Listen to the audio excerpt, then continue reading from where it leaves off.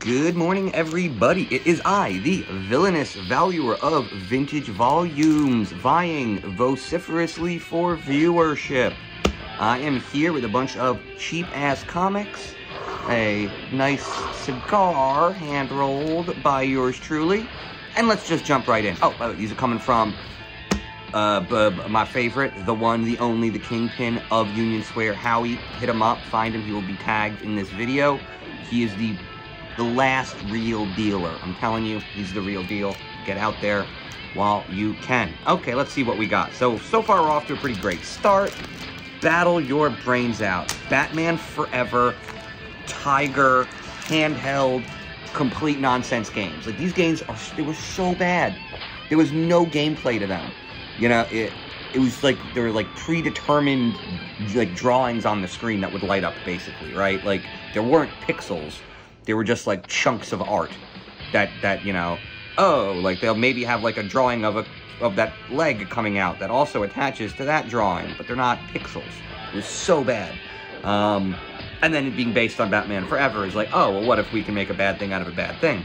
But yeah, there we go. So this is going to be 90s, and let's see.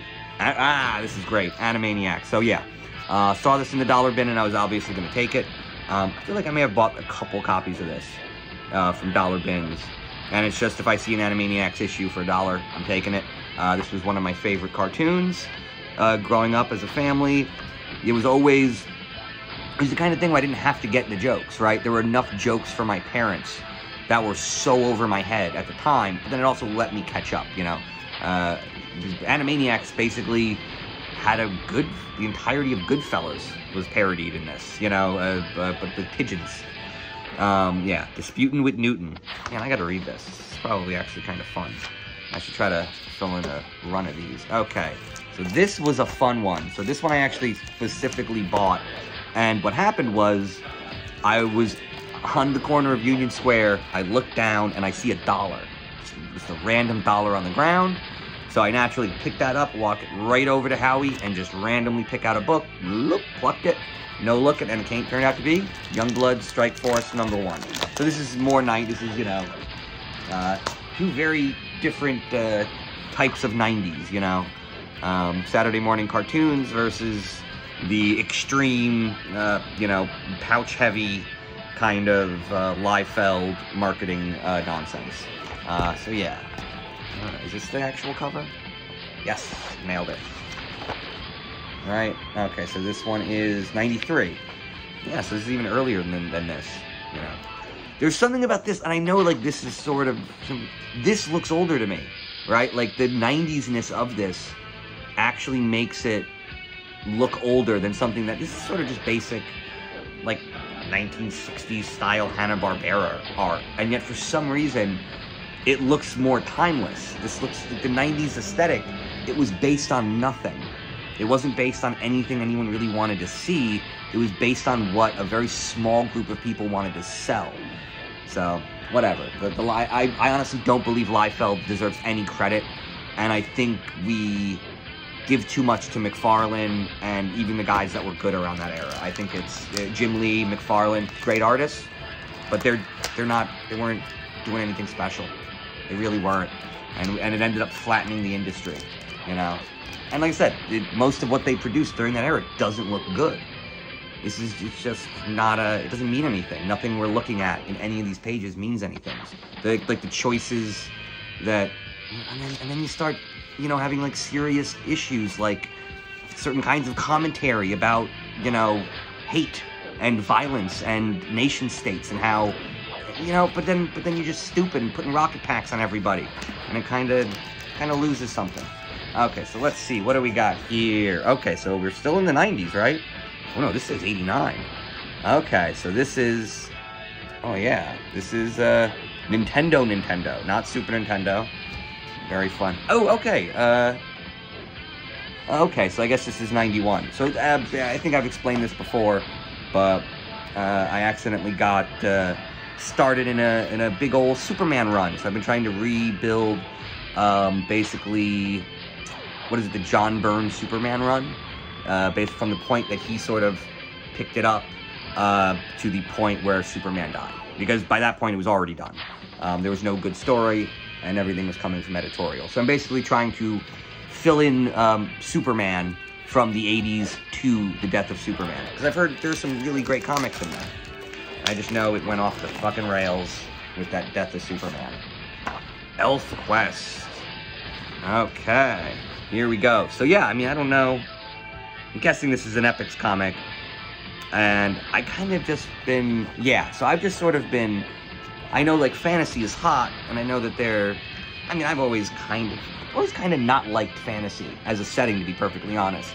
I like sci-fi, I like monsters, I like dragons, I like that kind of stuff, but I think fantasy as a setting is boring. And it's this idea of, well, let's make people are dumber, society is dumber, and then there's this stuff. And it just seems like, I don't know, I think a dragon existing when there are cell phones is probably a little more interesting than a dragon existing when the only form of communication was lighting a fire on the top of a mountain, right? It just feels like we dumb the stories down by using a fantasy setting. We should be using fantasy ideas in a more modern setting. And so, yeah, so this was just a run of honestly, I don't know anything about it. It just seemed like generic fantasy nonsense to me. But I figured I'd grab a few and see how they are. But really, just flipping through it, it looks very uninspired. It looks very archetypal, you know. Which I guess is the point of fantasy, but then there's really nothing for anyone to hang their hat on. Like, it's been fun trying to watch them turn Dungeons & Dragons into an intellectual property, because it literally doesn't work. The reason Dungeons & Dragons is fun is because we tell the story. Me and my friends sit around and we tell the story. The character is whatever dumb shit I call it. Like, no one has a favorite D&D character that exists in D&D lore. Everyone's if you play D&D, your favorite character is either I did something cool or, fuck, you remember when Austin made, you know, the bard that forgot how to play an instrument, and then, right, like, you know, like, everybody has this weird story. Like, everyone's favorite D&D story is unique to them. It's literally the opposite of the kind of intellectual property you can license and actually create value by attaching it to your brand. So, I mean, honestly, I think the D&D movie was a scam, but here we are. Another scam. Make money, get prizes. This is literally all ads are either just products that don't work, or multi-level marketing, or multi-level marketing for products that don't work. So yeah, very fun. Brave and the Bold. I think this is a very underrated series. It's just one of those ones I keep seeing in dollar bins. You know, this is dollar bronze. You know, 1977. You know, this is, and I got a free Wonder Woman cupcake comic from Hostess. Yeah, okay. So yeah, this is, the idea is I've been buying Brave and the Bold comics randomly from dollar bins since I started going to New York Comic Con over 10 years ago. And it's one of the few things where they're actually telling great stories in a single issue, which is amazing. Like, there's so many versions, there's so many ways we've improved the language of storytelling. But we've forgotten that, like, how to do that. I believe the worst thing to happen to modern narratives, really, it's not a comic book issue. It is an issue with all forms of content that are supposed to have a narrative, and it's decompression. And it's this idea that they want to fill in the details, but yeah, that's fine when there are interesting moments, right? Think about Argo. It was a movie that almost like takes place in real time. I know it doesn't really, but the events of that story were so interesting that you could literally go minute by minute and it would still be interesting. Now, here's the problem. Batman isn't fucking like that. Batman does push-ups a lot. Batman does engineering. Most of what Batman does is Batman sitting and looking at a screen. And so when you decompress something and you don't focus on the interesting parts, you end up getting boring stories, or you decompress it and it still is unrealistic. So it's Robert Kirkman, I think, was one of the best comic book writers because he was a compressionist. There is this eloquent panel in the beginning of Invincible, where the kid is just trying to bring out a bag of trash and just sort of takes the bag and throwing it into the garden, and it goes flying up into the air. And you realize that he realizes he just got powers. So, one, he's not, like, the dialogue doesn't seem like finally, or like whatever. There's some sense that, one, in this one panel, you saw he was a kid who didn't have powers, he was a kid who just developed powers, and he, for some reason, thought it was bound to happen, therefore it might be a familial thing, right? Like, you would know so much from a single panel. Smash cut, I just read Void Rivals, a brand new, highly publicized Robert Kirkman comic book, and quite frankly, it seemed to tell almost no story. And it's the exact opposite. Robert Kirkman found a way in a single panel of Invincible to tell a story that would be a 3-volume, trade. 3 trades is how you would do an origin story nowadays, because you're trying to get the most content out of the single story, but like, Kirkman did it in a panel. Nowadays, I swear, the entirety of Void Rivals is just a guy crashes on a planet with a prisoner from a race he's up against. They fight, and then they get together, right? It's a movie called Enemy Mine. It's based, movie Enemy Mine is based on this idea of, like, the Japanese guy and the American in World War II being stuck by themselves and having to, like, right? It's just tropes. So, whereas Kirkman had this way of distilling and combining tropes into interesting ways back in the day, the version Hasbro's paying him to do just isn't that. Got a little bit of ash on my Batman. And that's the problem. We're now decompressing while smoothing things out, and everything just gets boring. And there we go. So, like I said, you can tell a story in one issue. There's amazing Brave and the Bold, so I'm going to tell this story all the time. It's a Brave and the Bold issue. I don't even know the number.